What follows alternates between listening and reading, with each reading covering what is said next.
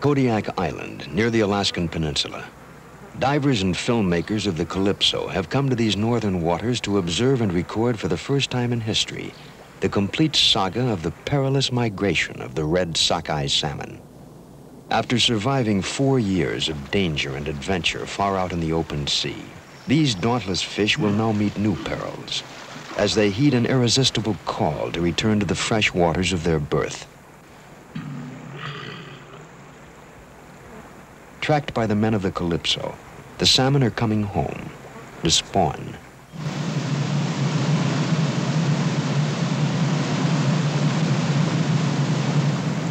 A series of incredible challenges await the salmon as they seek their way through an often hostile wilderness.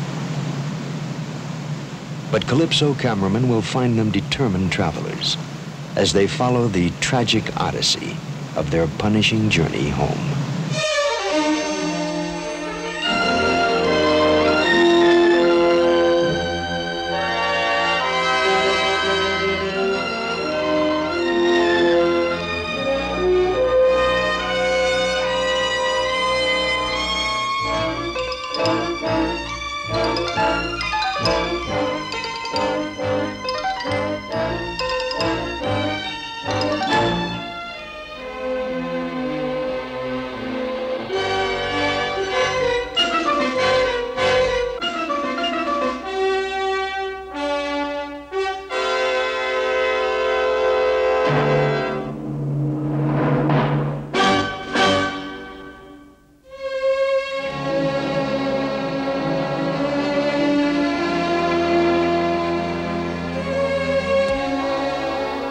For the red sockeye salmon, the long journey home begins in Alga Bay and will take them through Alaska's vast Kodiak Island wilderness, all the way up the Salmon River to remote Fraser Lake.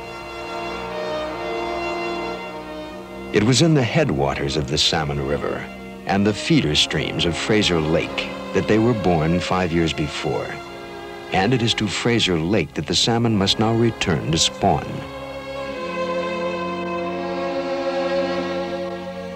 Beset by natural obstacles and predators, for the salmon it will be a tortuous and perilous journey upstream.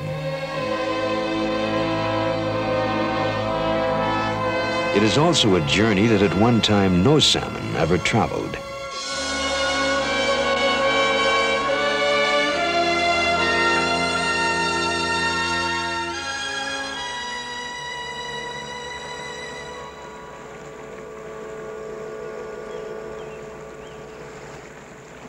The hands of man carefully planted fertilized salmon eggs in this lake, which since the beginning of the world had never seen the presence of even a single one of these fish.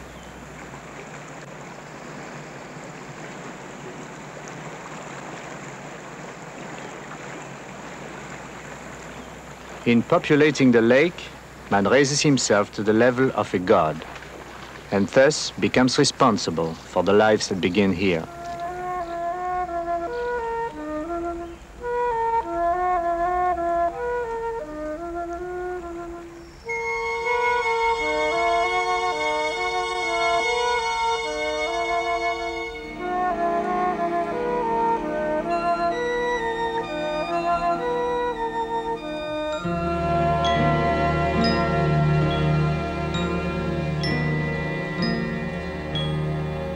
In Fraser Lake, for 1 year they would build their strength, then embark on their great voyage to the ocean.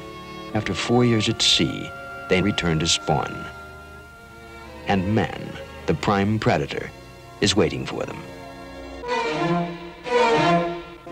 Nets and seines prematurely end the journey for 1 out of 4 of these homeward travelers. Modern fishing methods are becoming frightfully efficient and could soon endanger the species. Support must be given to fish and game scientists who are experimenting with various methods to help restore this magnificent bounty of the sea.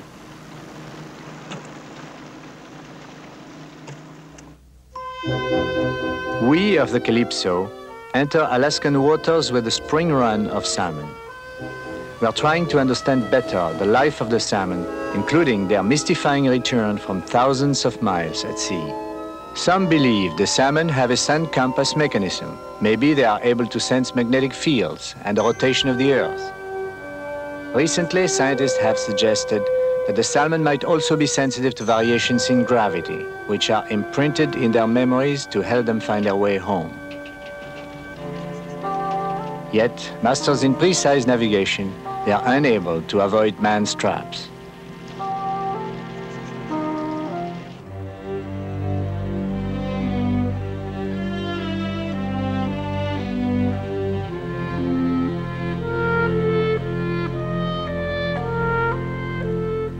Bernard Delmotte gives the salmon freedom.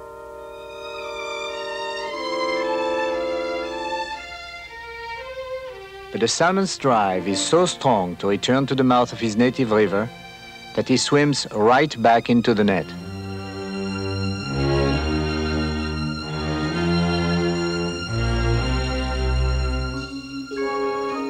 From the open sea, the salmon has traveled untiringly 30 miles a day and night, to reach this point. Those that got away, the red salmon that escaped the nets, will now be followed by Cousteau's team of divers and filmmakers as the fish make their way toward the Salmon River.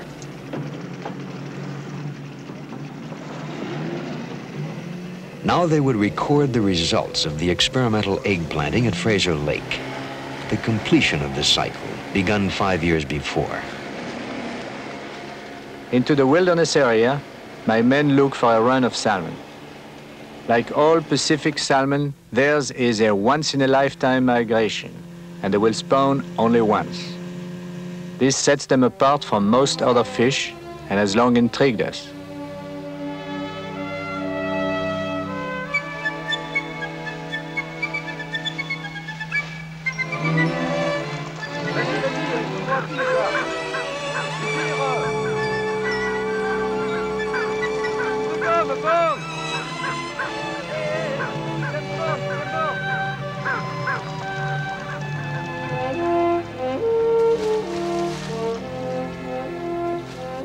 Salmon's cool where fresh water mixes with salt water from the inland bay.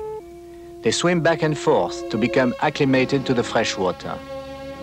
Here, they begin to lose some of their blue-back deep-sea coloration and go through a physiological change before they rush upriver.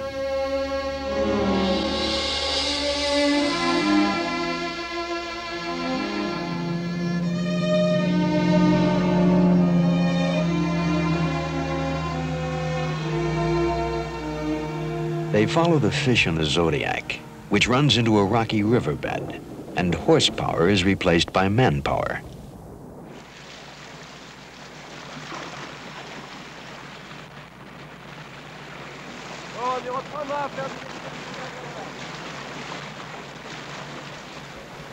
Bernard Delmotte is first to fall victim to the vicious Arctic mosquito, while Yves Omer hasn't yet found his land legs.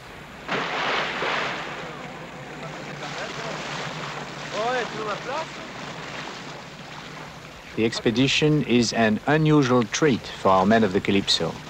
As much as they love the ocean, they have missed the mountains, grass, the feel of the ground.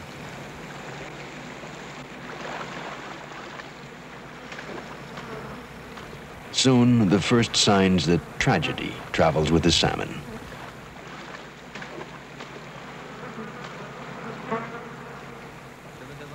Halfway between the entrance of the river and the waterfall ahead, these fish have dropped behind, wounded by the nets, which continue to take their toll.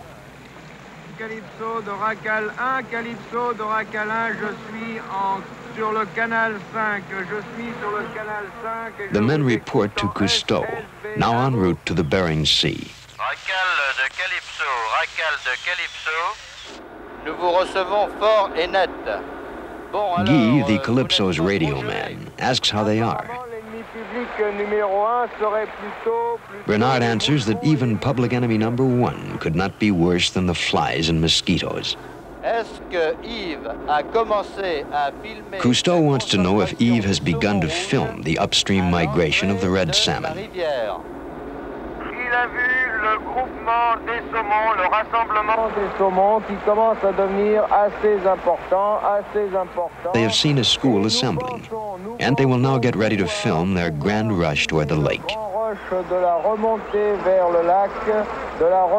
vers le lac dans les quelques jours qui viennent. Plagued by mosquitoes and on the watch for bears, of which there are 2,500 browns on Kodiak Island, the team approaches the rapids where the salmon have been assembling.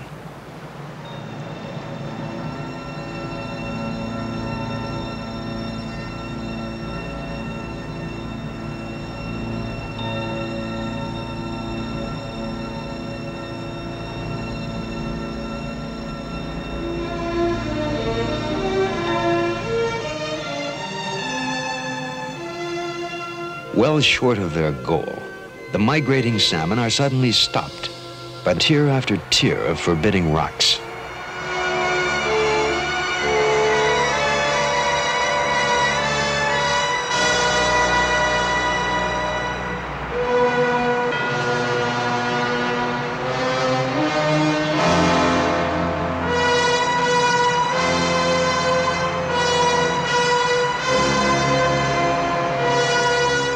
Beneath the 60-foot falls, there are thousands of salmon waiting their turn to jump. Reaching them presents a unique challenge to Yves Omer, underwater cameraman, now become aerialist.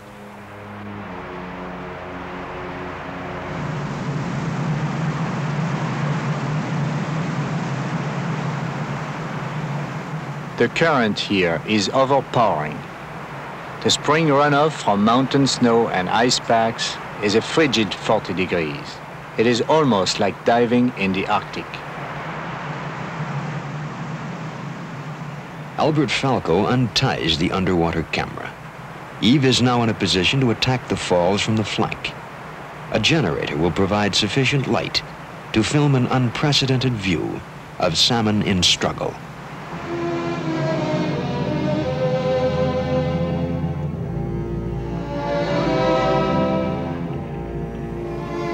Transformations in the fish have begun. Bernard examines the teeth of a male. They have started to grow and will soon fiercely protrude. The salmon's bodies are turning red, their heads turning green. The females are growing rounded, distended with roe, while the mouths of the males are changing into hooked, menacing snouts.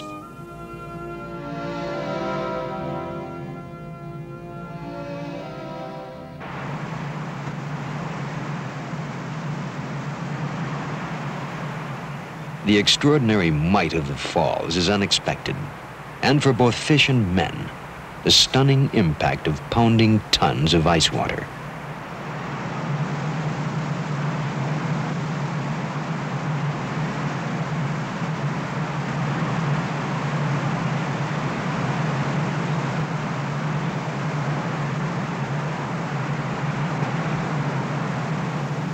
The salmon are now fueled by stored fats. They have not eaten since they entered fresh water, and they will never eat again through the entire agonizing completion of their life's mission.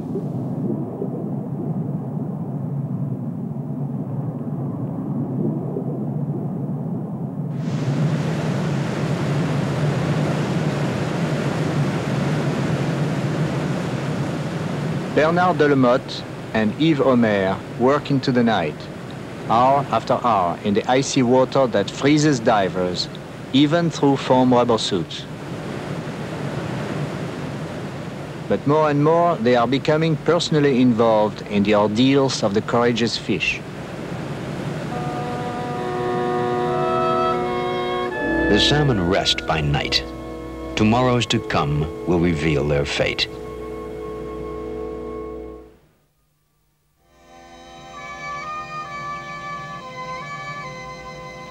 The Calypso expedition team sets up camp at the base of the 60-foot falls because it is here that the migrating salmon have been delayed.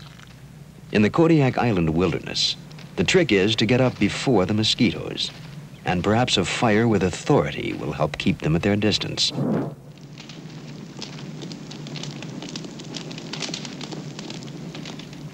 If one is to bathe in the stream, one must do so early. for the Arctic mosquitoes will fly 35 miles for a meal. And they are particularly fond of Bernard. Bernard swims with sharks, rides whales, tames moray eels, but is defeated by mosquitoes. Captain Cousteau is filming walruses off St. Lawrence Island. Now they must contact him to let him know they have stopped at the falls instead of going on to the lake. Allô, Racalin. Allô, Racalin. Bonjour à tous. À vous. Bonjour, commandant. Nous sommes en train de filmer le rassemblement des saumons. Bernard reports that they have begun to film the growing concentration of salmon and their incredible attempt to clear the falls. The divers have problems handling underwater cameras and lights in the overwhelming current. Et le courant.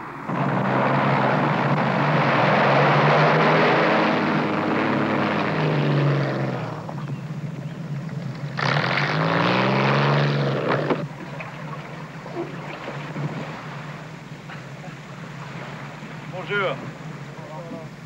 I could not help abandoning my walruses, at least temporarily, to observe the salmon at first hand.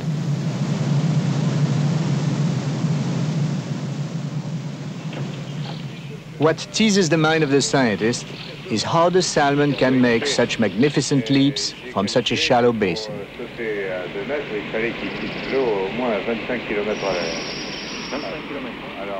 Cousteau calculates that to jump 6 feet high, the salmon must leave the water at about 25 kilometers, or 15.5 miles per hour. How can they generate so much momentum with so little space?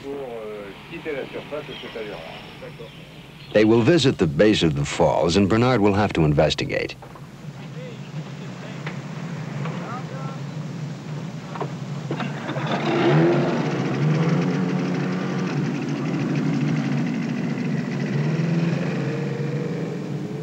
School children learn that salmon are instinctively driven to return to where they were born.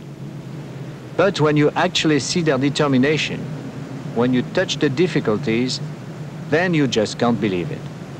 The wall of water and stone that confronts these resolute fish is absolutely awesome.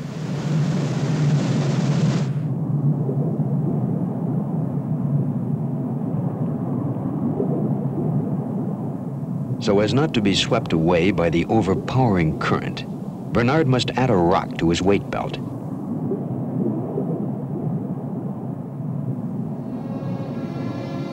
A moment between man and fish. Then, with superb hydrodynamic efficiency, we see the salmon live up to his name, Salmo, the leaper.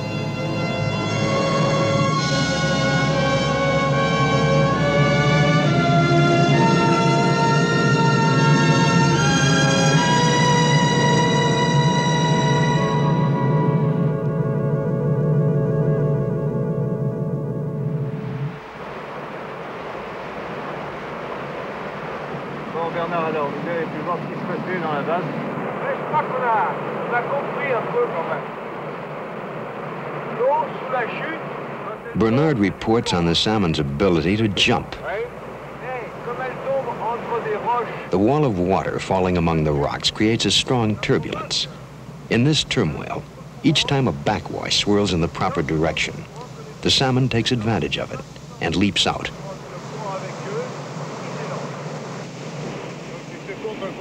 Now Cousteau understands that in spite of the fact that the salmon have little room to gain momentum, it is the use of the backwash that enables them to break surface at 15 to 20 miles per hour. But the fish jump in vain. When in Fraser Lake, man gave them birth, he did not take into account the enormity of the falls. And those that revive return to the falls in a futile attempt to try them again.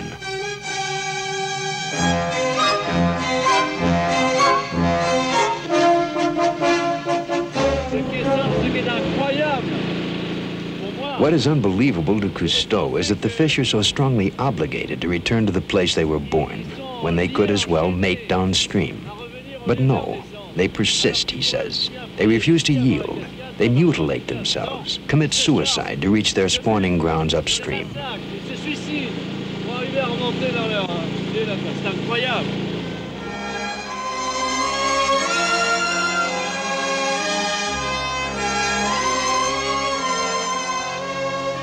In his desire to populate the lake, man was well-intentioned, but he has wrought a tragic change in the orderly course of nature.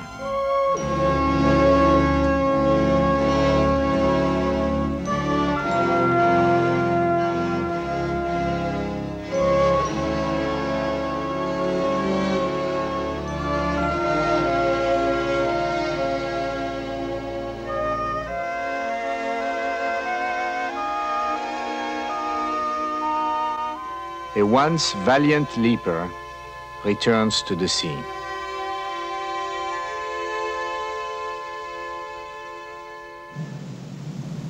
The plan to fertilize Fraser Lake provided for the building of a fish ladder, a step pass 190 feet high, to allow the salmon to surmount the falls and reach the lake.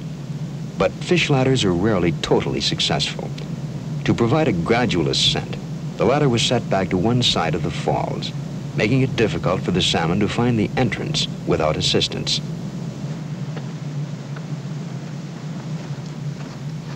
The Calypso team helps officials of the Alaskan Department of Fish and Game as they draw nets of confused homing salmon toward the entrance of the step pass.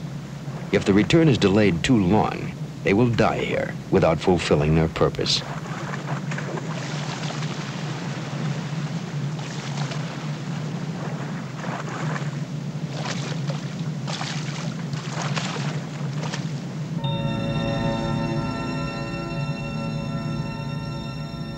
The journey up the ladder will be a very tough one, against a formidable current.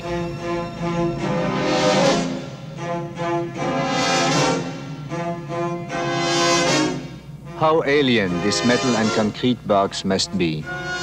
The fact that fish can accept this totally unnatural environment shows the strength of their drive to return. They must be frightened all the way. But still they go on because they sense that this is the only path to reach their goal.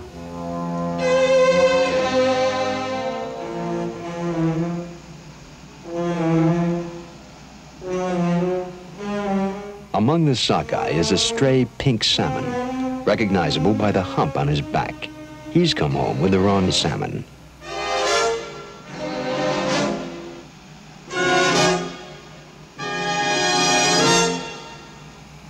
After the difficult ascent, freedom from the ladder and from the falls. And now the magisterial procession upstream.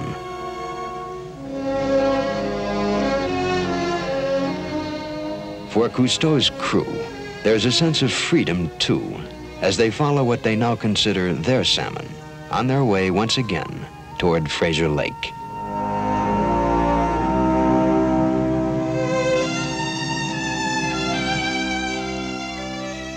Several hours past the waterfall.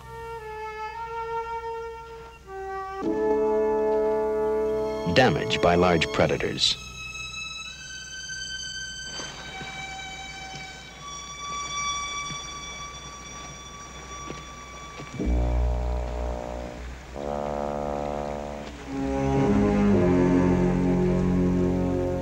For the salmon, there seem to be more perils in store.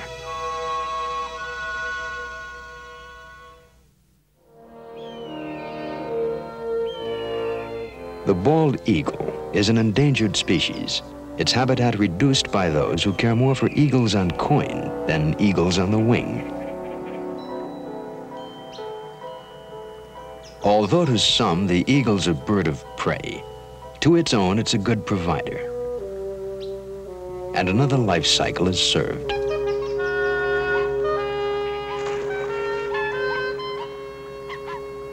With salmon in the river, predators come in many sizes and species, from the fox to the Kodiak killers, leaving behind a trail of mangled salmon.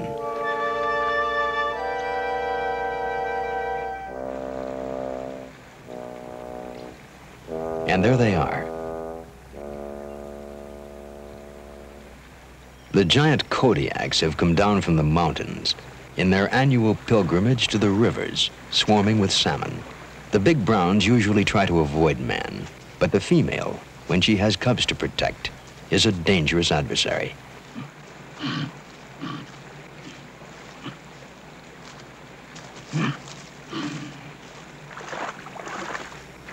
The Kodiak is a direct descendant of the huge cave bears of the Stone Age. Standing as tall as 10 feet, weighing up to 1,800 pounds, he is the largest bear in existence, even larger than the grizzlies. He fishes haphazardly for he's extremely nearsighted, and it is often by guesswork that he catches a salmon.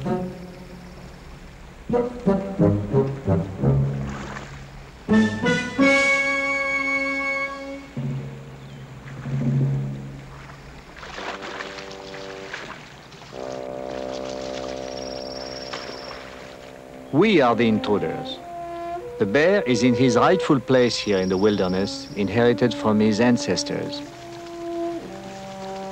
For the bear, food is here plentiful, and he wastes a lot, as often happens when there is abundance at hand.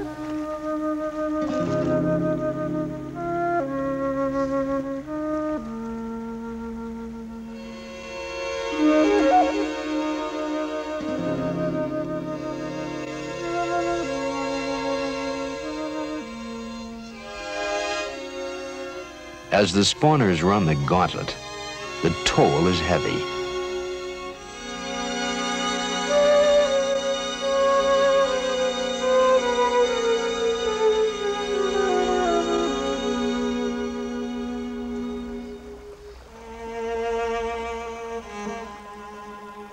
Eggs that will never hatch, cast off too soon.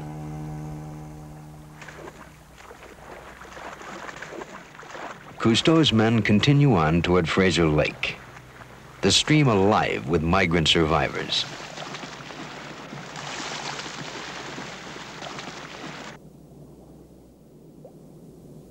At Red Lake, to the northwest, men from the Alaskan Department of Fish and Game are moving fish, endlessly striving to increase the natural productivity of Kodiak Island's river and lake system. Spawners newly arrived from the sea are to be transported by air to a nearby lake that was totally depopulated by man's greed. The question is whether or not displaced salmon will accept new homes. Since they are beginning to grow heavy with roe, they will have no choice but to seek out the proper, pure oxygenated streams that feed the other lake.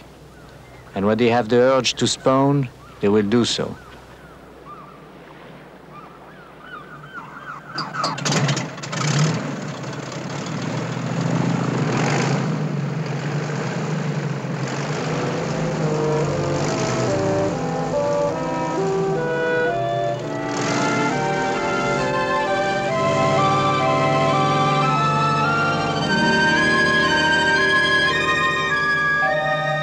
This cannery's nets had captured all the salmon trying to reach their lake to spawn.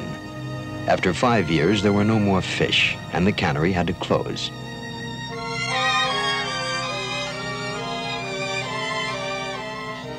During the spring run of salmon, the seaplane shuttles back and forth 20 times a day, transporting 5,000 fish a week.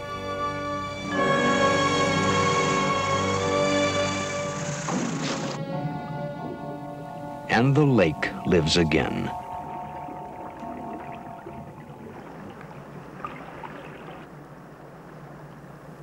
Upon arrival at Fraser Lake, Cousteau's men of the deep are challenged by the shallows.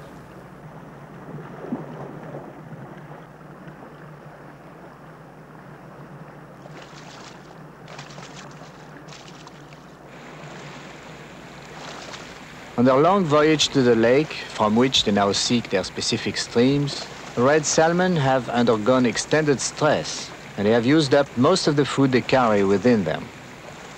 They, too, are victims of the shallows. Back at the falls, they could jump 10 feet. Here, they can hardly negotiate a simple 1-foot weir.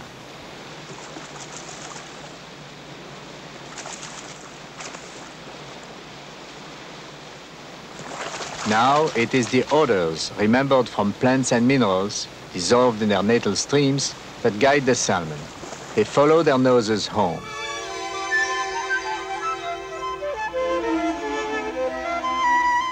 The time for spawning is close at hand. A male and female enter their stream together. But a new obstacle confronts them.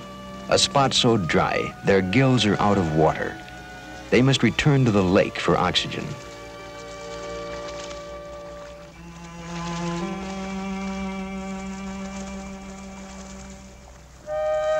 Theirs is a single-minded obsession to mate upstream, after which they will remain faithful. The male manages to cross the dry spot.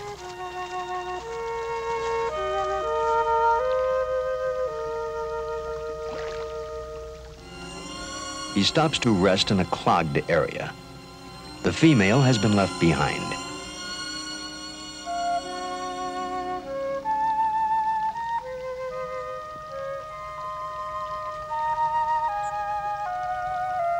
Downstream, the female is alone and beached.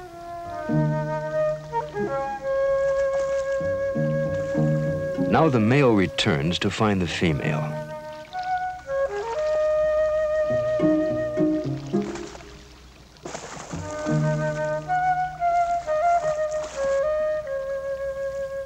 She's too confused and weak to get off the rocks.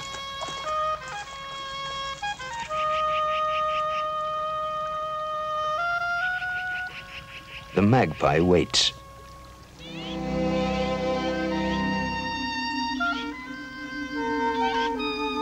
The male leans on one side to wet his gills for life-sustaining oxygen and tries to reach her.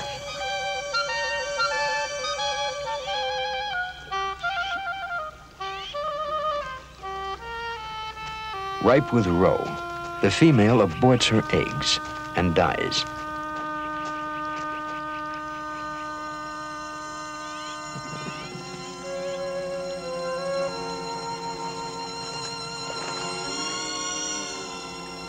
The magpie finds her feed.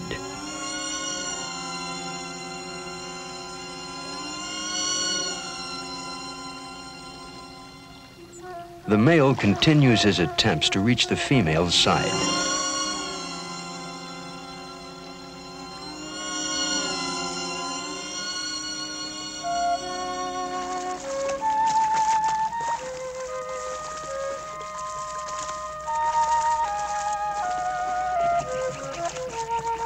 The male approaches the body of his companion, then passes death and struggles back to reach the lake. As for the dead companion left behind, the mood and the season wear upon her, but not the place. Now that the weakened and unfulfilled male will try to mate with another, if he can reach the spawning grounds.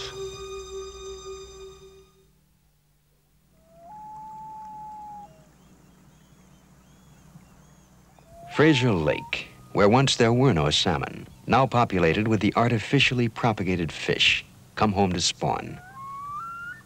At the spawning grounds, Falco makes observations as Yves Omer ingeniously operates his underwater camera by remote control so as not to encroach on the ritual as the salmon select mates. The male's teeth now protrude in permanent snarls from their hooked snouts. As in the presence of the females, they circle and size up each other, preliminary to a ferocious battle for mates.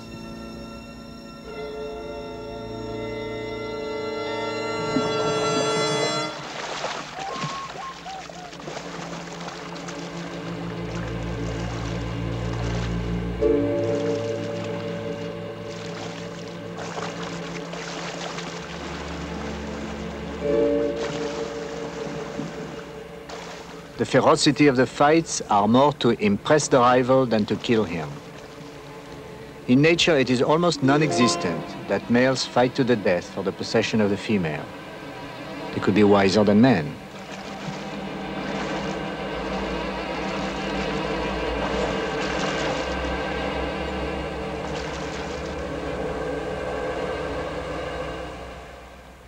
A loser swims off into the shallows, and the winner claims his prize, only to get a final bite on the tail from the hard loser.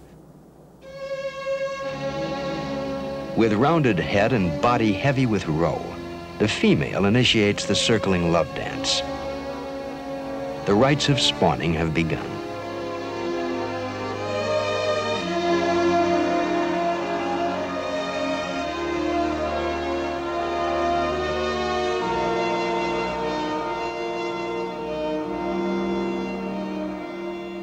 Calypso, Calypso, Calypso de Racal, Calypso de Racalin, m'entendez-vous? It's time to contact Cousteau on the Calypso, which has been through a storm in the Bering Sea.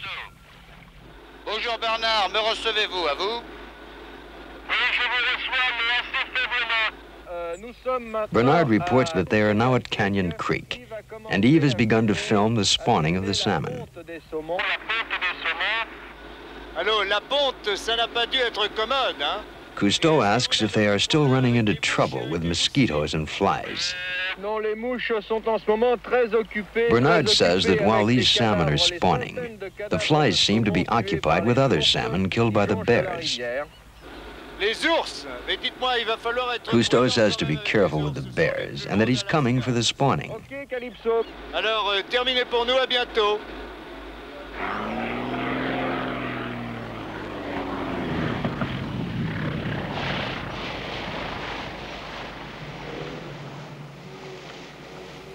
I am back at Fraser Lake to witness the denouement of our salmon's drama.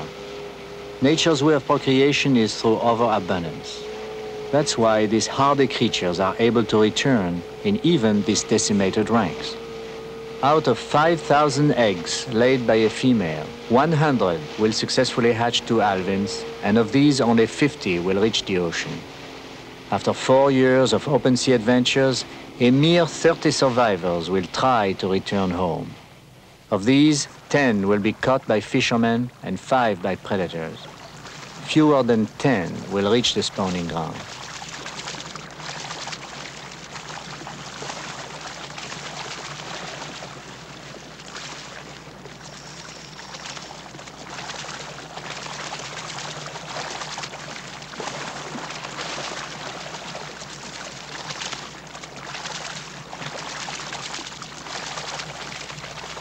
As the elected ones dash forward for their last test, we salute the epic travelers at the term of their odyssey.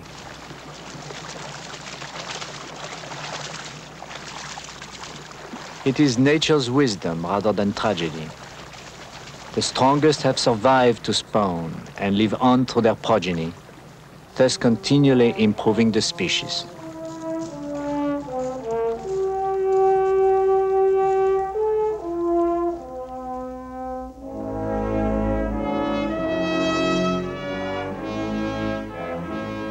Now Cousteau's filmmaking team is ready to photograph the spawning ritual. Special camera rigs are set up for a unique film record.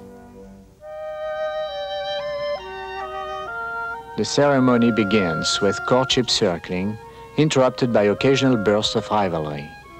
A female protects her chosen nesting area, and the love dance continues.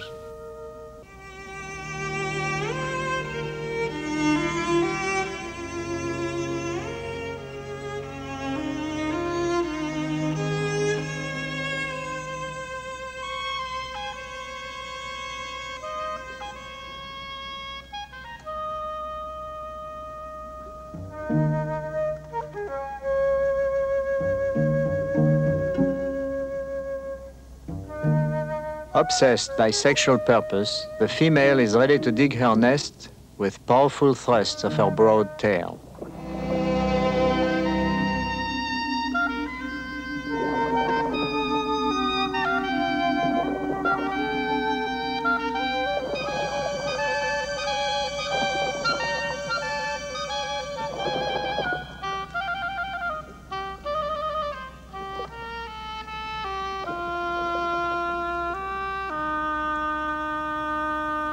La ronde, prélude to egg laying.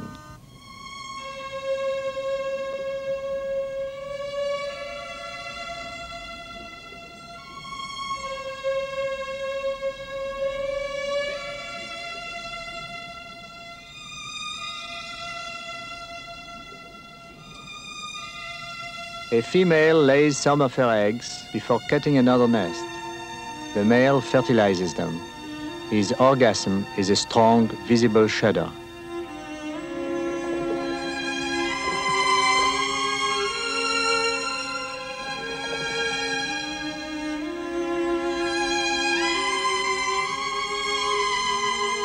A female passes under her mate, brushing his body, inciting him to fertilize her eggs.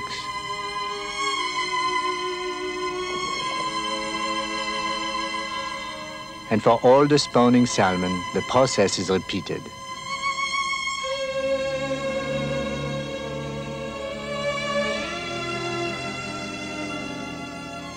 This is the final reward for the agonizing trip. A few days of supreme excitement.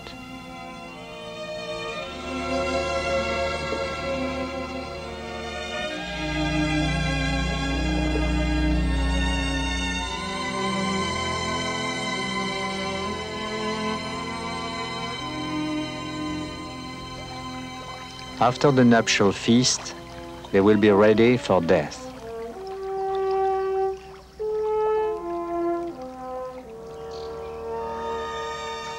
In a special enclosure, the rapid deterioration of a salmon couple after spawning is being observed closely by Yves Omer and biologist Ben Drucker.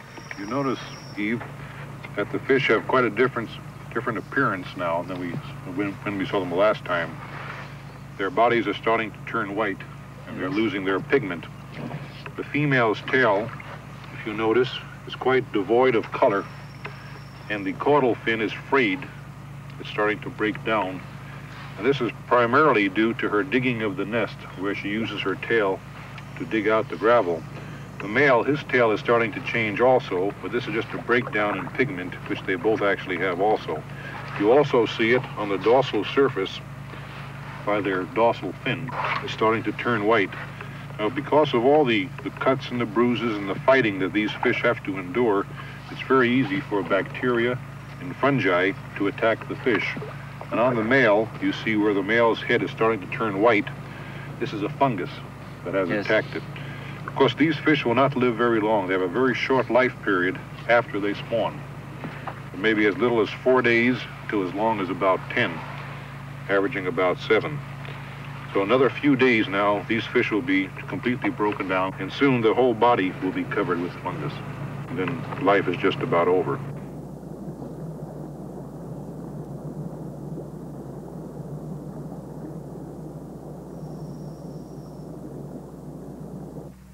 Ben, Yes, Ian. do you know exactly why the salmon are so quickly getting old? No. Physiologists are studying now the salmon, and they hope possibly to get a clue from why the salmon break down so fast, and perhaps they can relate this to the human being. As a person gets older, of course, his organs become less functional, and the body kind of drops a bit.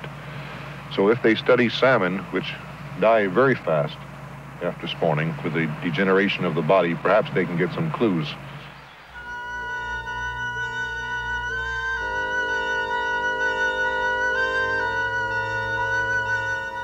The salmon's rapid deterioration causes in 2 weeks physiological changes that take from 20 to 40 years in man.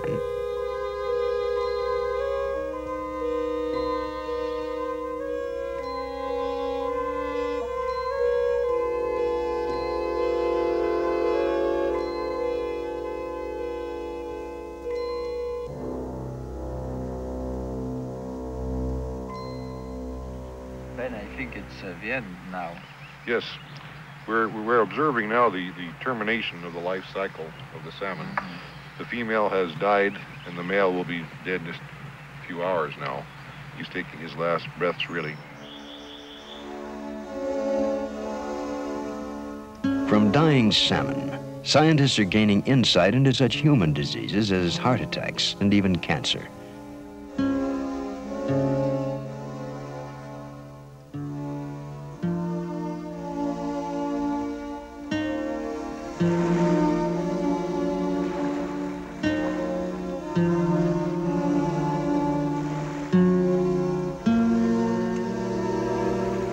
Significantly, it is the heart of our hero that is the last to die.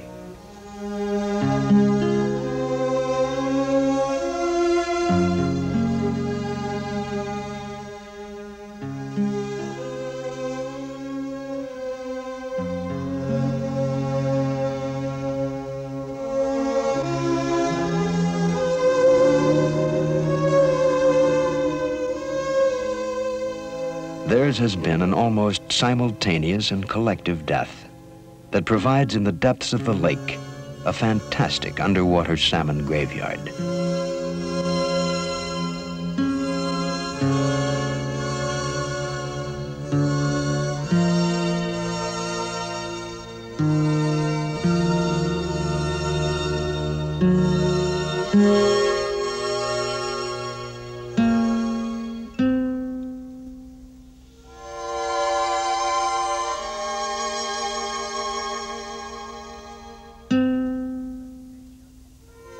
But nature is self-balancing. At once, stickleback and trout come to feed. Nutrients from the salmon's bodies will also feed the plankton of the lake, and in its turn, the plankton will provide food for the fry of our valiant red salmon, now at rest, buried in the deep waters of home.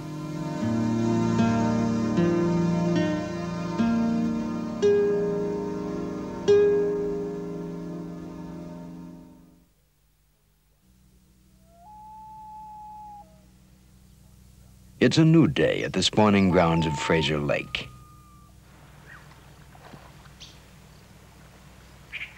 The major participants in the spring drama are now prepared to depart. The expedition team will return to the Calypso, and the bears to their mountain homes.